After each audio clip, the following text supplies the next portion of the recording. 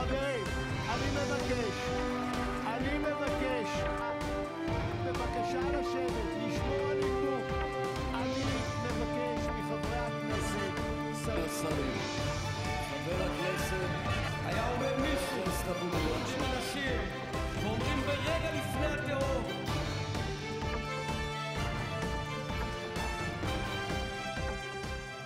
It won't be a peaceful, stable and quiet coalition. It's going to be very rough waters that Bennett would have to steer this Israeli ship through. The main mechanism that was put into the coalition agreements of this government are built in a way that if there is no agreement among the different partners of the coalition, then they are sticking to the status quo. So we would not see big issues coming, not Israeli-Palestinian peace process, not a new convention in terms of secular and religious people in Israel. They would stick to the status quo unless there are issues that they are all agreeing upon.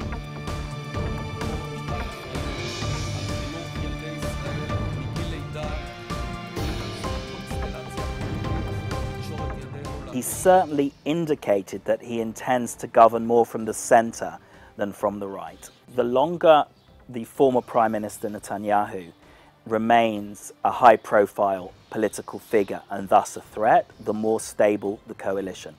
Because ultimately the glue that put this coalition together is the belief that since his indictment, the Prime Minister can no longer distinguish between the interests of the country and his own personal interests.